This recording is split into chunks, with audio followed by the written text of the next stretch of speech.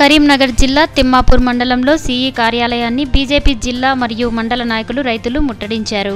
Yellampalli project నుండి నీటిని వరద కాలువ ద్వారా ఎల్ఎండి రిజర్వాయర్ను పూర్తి స్థాయిలో నింపాలని డిమాండ్ చేస్తూ కరీంనగర్ జిల్లా తిమ్మాపూర్, శంకరపట్నం, మానకొండూర్, హుజురాబాద్కు చెందిన రైతులు ఎల్ఎండి కాలనీలో గల సీఈ కార్యాలయం ఎదుట ధర్నా చేపట్టి ముట్టడించే ప్రయత్నం చేశారు. కరీంనగర్ జిల్లా రైతులకు సాగు, తాగునీరు ఇచ్చిన వెంటనే సిద్దిపేట జిల్లాకు తరలించాలని వారు డిమాండ్ చేశారు. లేదంటే రైతులకు అండగా ఉంటూ బీజేపీ ఆధ్వర్యంలో పెద్ద ఎత్తున ఆందోళన చేస్తామని హెచ్చరించారు. ఈ కార్యక్రమంలో బీజేపీ జిల్లా అధ్యక్షులు కొత్త శ్రీనివాస్ రెడ్డి మరియు జిల్లా నాయకులు పాల్గొన్నారు.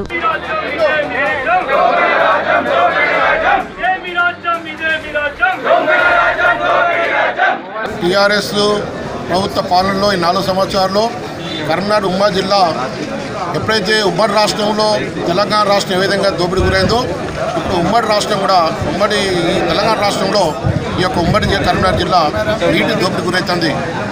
వెంటనే ఇక్కడ ఉన్నటువంటి ప్రజాప్రతినిధులు ఎమ్మెల్యేలు కానీ, ఎంపీలు కానీ, మంత్రులు కానీ వెంటనే చర్య తీసుకొని ఈ యొక్క నీటి దోపిడీ కరీంనగర్కు రైతాంగాన్ని కాకుండా ఆదుకోవాల్సిన బాధ్యత వాళ్ళని చెప్పి మేము డిమాండ్ చేస్తున్నాం.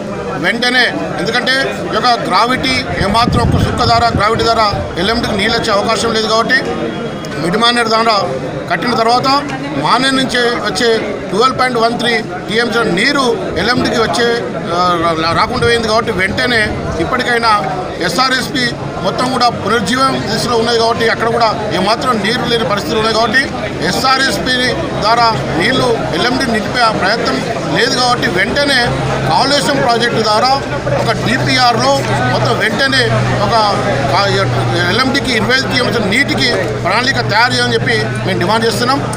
కాళేశ్వరం ప్రాజెక్టు ద్వారా ఈ యొక్క ఎల్ఎండి ప్రాజెక్టు నింపాలని చెప్పి మేము డిమాండ్ చేస్తాం.